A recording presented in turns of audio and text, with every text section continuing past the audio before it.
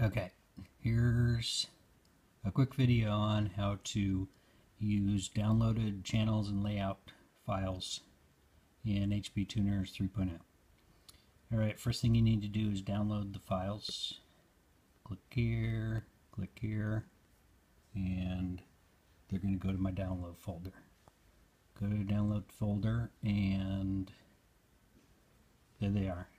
So then you need to change the extensions. Hopefully this is focused. Change the extensions from TXT to XML. Say yes. Change this one from TXT to XML. Okay, so now they're XML files. Go to the HP Tuner scanner, open it up, go up to the top to layout, open layout, and went to downloads, and there's my layout that I downloaded, the layout file that I downloaded. Click on that.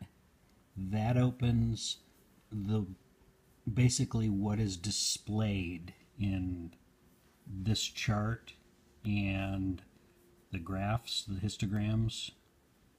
And the problem is that the channels may or may not update. So the channels are what you're actually logging. So go to the channels and go up to the top, open channel config, go back to downloads again. There's your channels file that you downloaded that I posted. Double click on that. Now your channels will have everything in that file. So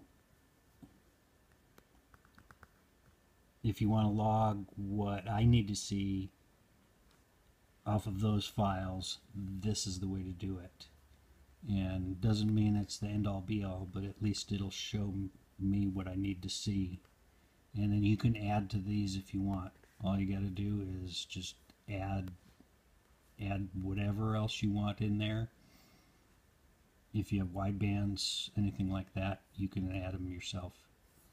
But at least that'll give you the channels that I need to see. So, okay, try that.